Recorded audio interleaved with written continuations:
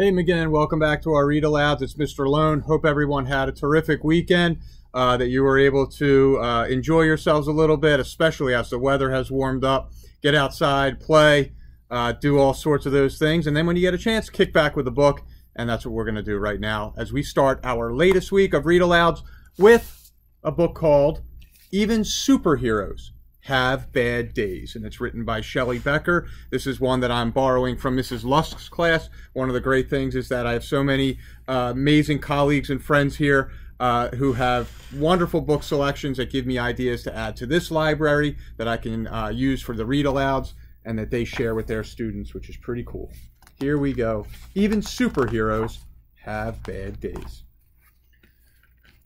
When superheroes don't get their way, when they're sad, when they're mad, when they have a bad day, they could use superpowers to kick, punch, and pound. They could shriek, they could screech with an ear-piercing sound. They could crush wooden crates and bend metal gates. They could throw trucks and buses across several states. They could knock over buildings like towers of blocks and crumble the streets into rubble and rocks. They could use laser eyes to ignite forest fires or fling boomerangs to deflate the town's tires. But upset superheroes have all sorts of choices. Instead of destruction and loud, livid voices, they burn angry steam off with speed of light hiking or super extreme outer space mountain biking. They race to the rescue of people in need and delight in the joy of a super good deed. They hatch super plans to help banish world sadness, building fabulous theme parks for giggles and gladness. They chase wanted bad guys with supercharged zing, dragging hundreds to jail while police dance and sing. They track down and tame super menacing beasts and transform pity parties to victory feasts. But displeased superheroes who don't feel serene could have super temptation to cause a bad scene.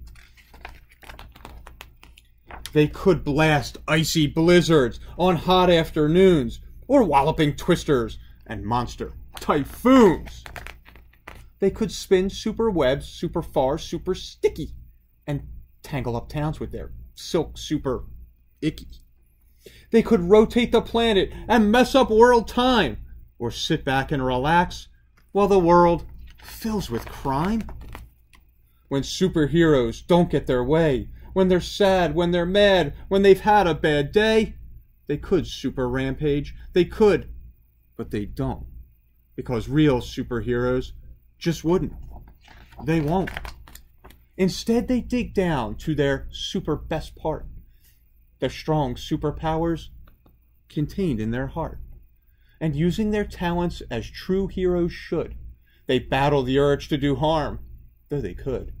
They acknowledge their sorrow, their anger, their pain, as they wait for their super emotions to wane. It's okay if they frown. It's okay if they sigh. It's even okay if they slump down and cry. But then they get up and get on with their day, saving the world in their most super way.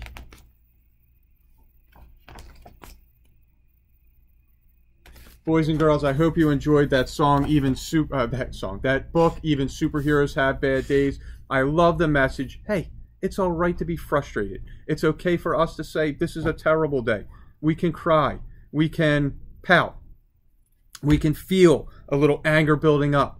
The key is, how do we respond to it? Okay, we find a way to handle it, to work through it, to look ahead and say, things are going to get better. You do a great job of that here.